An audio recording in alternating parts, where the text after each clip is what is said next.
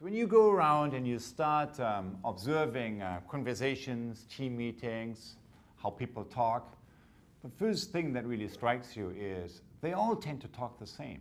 They all kind of operate in the same conversational mode. For example, one team, everyone is kind of trying to be really polite to each other to please the boss. In another organization, you have another team meeting, and there maybe everyone is engaging with each other in a fierce debate. And then there's a third kind of team that you see in another organization. And in that meeting, everyone is trying to engage with each other in a dialogic, more reflective conversation mode. But what you see is usually all members in a team talk the same. All members in a meeting talk the same. It's not like one person is being polite, the next person is debating, the third person is dialoguing. No. We have these patterns. We enact our conversational actions out of something that happens between us, and that something, that's what I refer to as field. It's a pattern of interaction. And do we see these field patterns shifting very often? No. Does it happen? Yes, it can happen. If it does happen, we usually all notice it, and it usually affects everyone in the team to shift from one mode of operating to another one. So that's my first observation, which is conversation happen in fields. And the second observation is that there's only a very finite number of generic fields. Yes, it's true, every conversation is different, but when you really listen to the deeper generic field patterns, there's only a very limited number of them. In fact, I believe I have only seen 4 of them. The first field of conversation is called downloading or talking nice. What it really means is that we are speaking from what they or what others want to hear. So we engage in polite phrases, polite conversational routines, and we are basically conforming with what other people want us to say. We are not necessarily articulating what we really think, but we fit in, we conform with what others want us to say. And that style of conversation is what in schools we call learning. So we learn to articulate what teachers want us to bring across. Or in organizations, we call good communication, giving positive feedback, articulating what the bosses want to hear. And probably none of us in this global community of change makers that comes together here in this U.Lab would be in this place if we couldn't at least to some degree deliver on this field of conversation. So if it serves us as individuals, what's the big problem with it?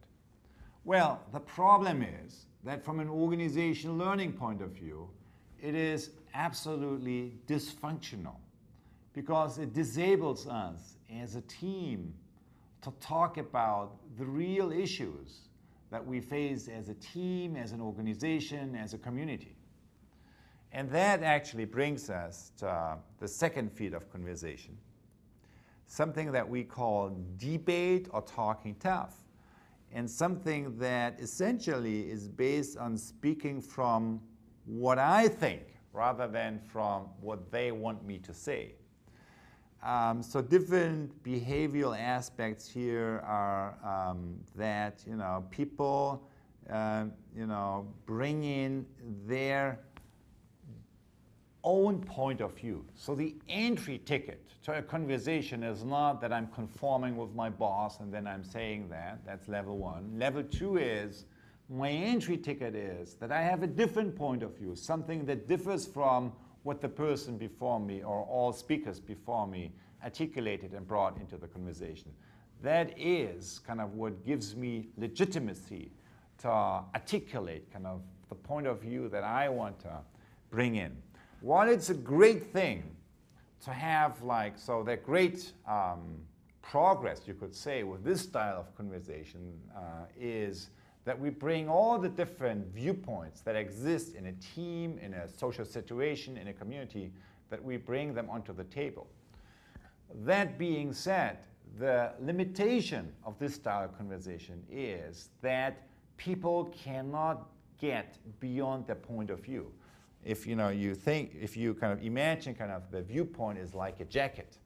So in this debate style of conversation, the way I feel is I am my jacket. If you're going to attack or to criticize my viewpoint, you're criticizing me, you're attacking me. And that's exactly how I'm going to respond to you, which is I will be defensive. I will defend my viewpoint and I will argue why you're wrong and why my perspective is the better one, which leads us to the third level of conversation, reflective dialogue, a dialogue or reflective inquiry.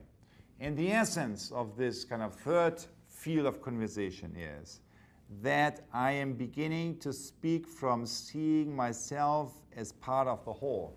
Remember the astronaut movie that we showed last week?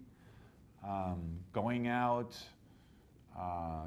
for the moon, for the stars, and then turning around the camera and beginning to see planet Earth and planet Self.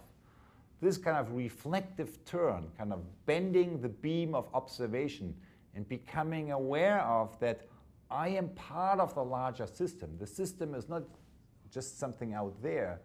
I am part of the system and I am part of co-creating the system, co-enacting the system. That's this move.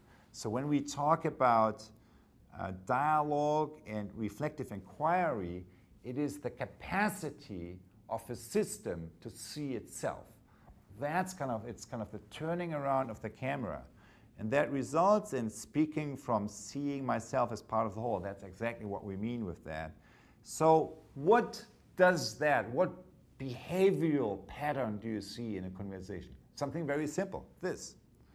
That you see the conversational behavior moving from defensive routines, from defending my viewpoint, to inquiring into the viewpoints of others.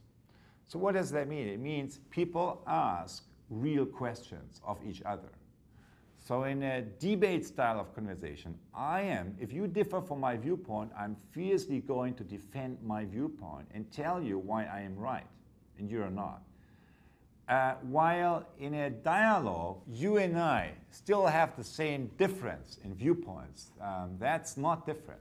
But what is different is that in a level 2 conversation, I try to convince you why you are wrong and why I try to defend my point of view against you. In a level 3 conversation, a reflective dialogue, I'm beginning to ask genuine questions. What makes you think differently? Why is it? So what are the experiences? What are the foundations based on which you come up with a viewpoint that's so different or slightly different to my own conclusions? So that criteria, whether or not people ask genuine questions of each other or questions of each other at all, not rhetorical questions, but real questions, that's a very good indicator whether you are operating on level 3, reflective dialogue, or on level 2, which is a debate style of conversation. So let me sum up. Moving from level 2 to level 3, moving from debate to dialogue means moving from I am my jacket to I have a jacket. And if I have a jacket, it means I can take it off.